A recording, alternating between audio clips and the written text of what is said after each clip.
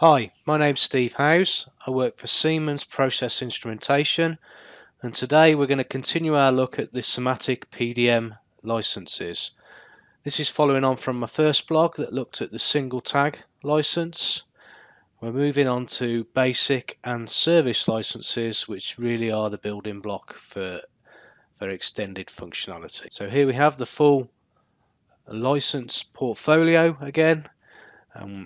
As I've already suggested in the first blog, we looked at the single tag license, which, if you can remember, cannot be upgraded with these options.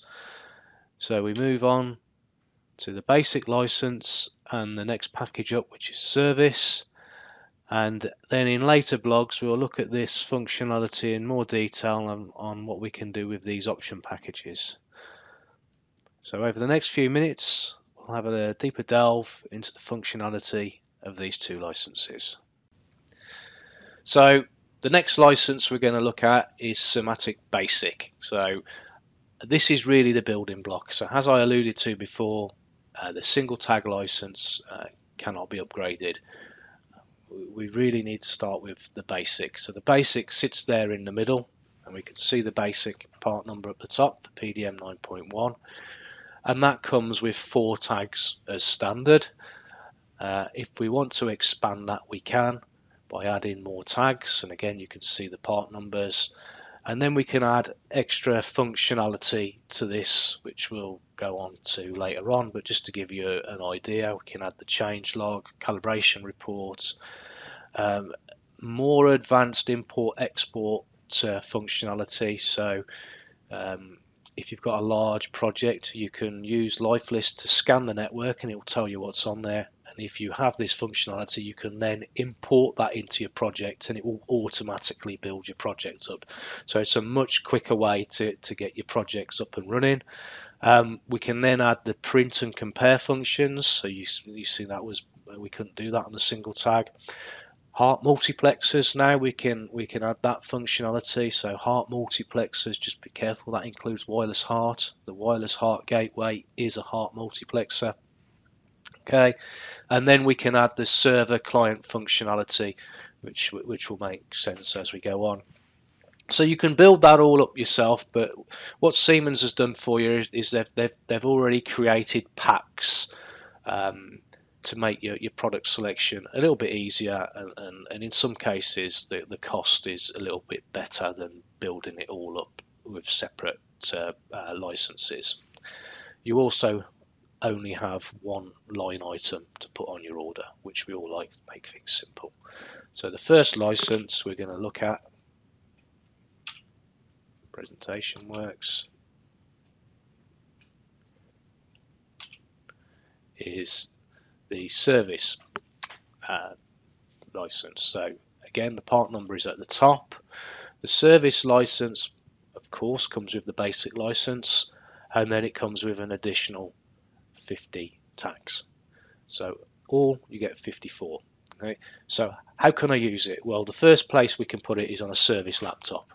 Okay, so let's have a look at where we can install this. So we can use it as a point-to-point. There's nothing wrong with using it how we would use a single tag license, but of course, you know, we can have a project with 54 devices, so we don't have to keep creating multiple projects, but we can still do point-to-point configuration. We can then start connecting it to Profibus DP networks to route down to other instruments through subnets.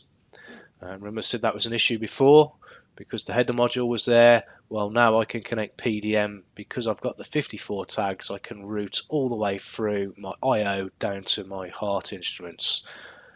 And we can't do a presentation without talking about Profinet. It's coming.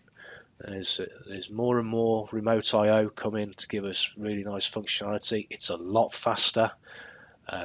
You'll see when you start using, if you've used PDM on Profibus DP PA networks, if you start doing that on Profinet with Profibus PA, so here we have the compact field unit, you'll start to see a big difference in operating times. So we can have a laptop with a standard Ethernet cable As long as we've got a spare RJ45 connector on site, we can connect to that, assign your PC, an IP address that will work on that network, and then we can start communicating to the devices. So that's fine as a service tablet, but as I said, you want to start thinking about how we can make a difference.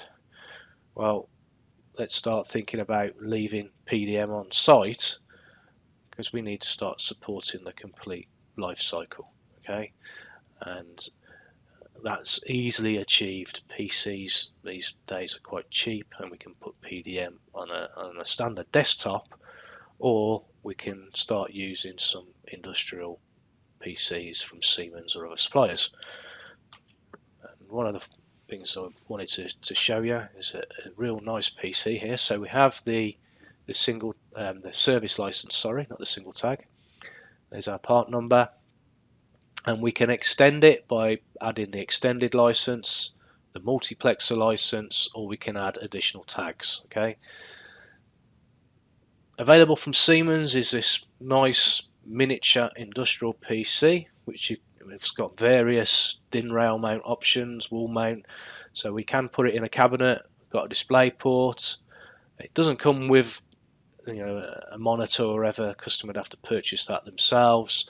We've got two separate RJ45 connections, so that does lend us to, when PDM generates these XML reports, we can start pushing those to a central location on your office network, for instance, rather than on your plant network. So you can start using these generated reports maybe for some cloud applications.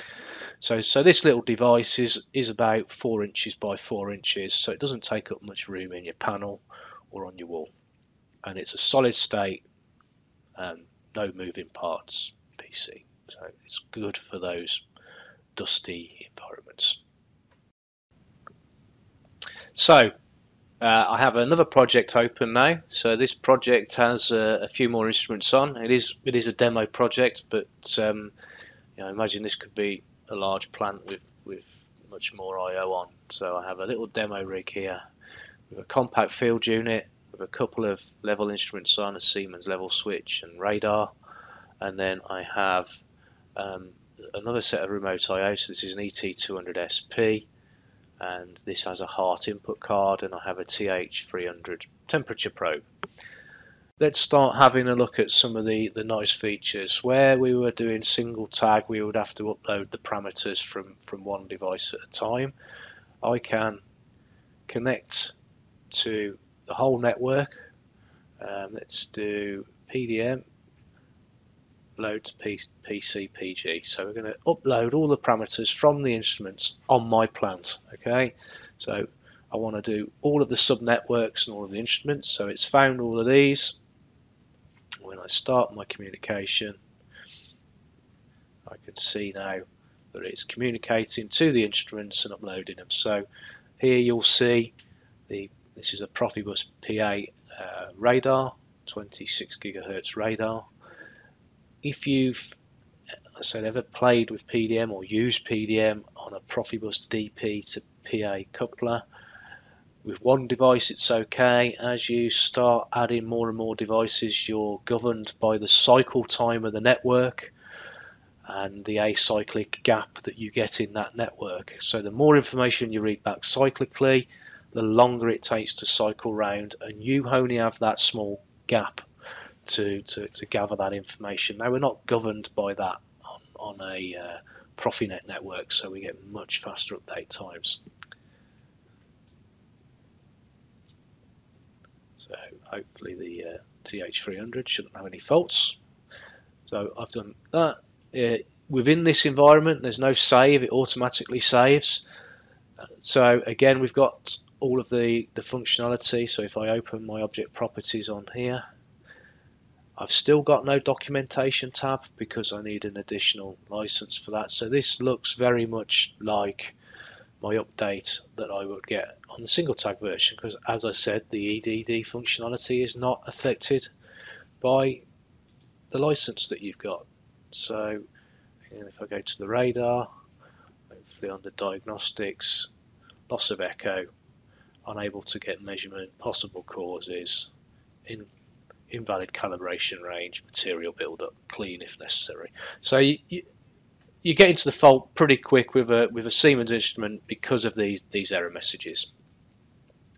So I want to delve into the parameters in more detail. So rather than opening up one device at a time, I can open up the whole Profinet network, and I can jump from one instrument to the other.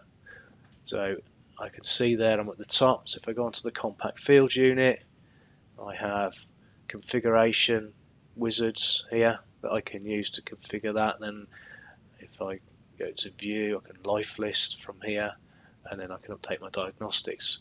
As I come down, I'm now going to click on the radar. I have a few more parameters. So it's changed my menu structure to suit the radar. I have a quick start wizard for Siemens device, echo profile utilities, and I can view my process values. So this is always worth doing. I mean, it doesn't really matter on a Profibus PA device because no scaling is required, but if you're on the heart device and somebody was just bringing back the 4 to 20, then it would be worth looking in here. So it's gone to its fail-safe condition. You see the process is bad. So to finish off, we're going to have a look at some of the features that are not enabled on this combination. So this is the same if you have the basic license or the service license, because the service license is just the basic license with additional tags.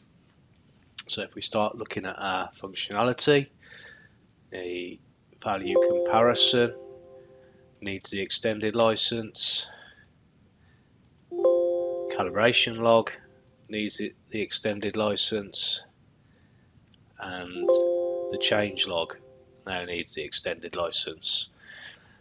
And unfortunately we do take a little bit of a step back with the basic license, because now on this we can't print, we need the extended license for that, and also the import export functions are not supported. So all of these require the PDM extended license. So this concludes the look at the basic and service license for SIMATIC PDM. We'll be looking ahead in future blogs at the extended and server client license. But for now, thanks for listening, and I hope it was useful.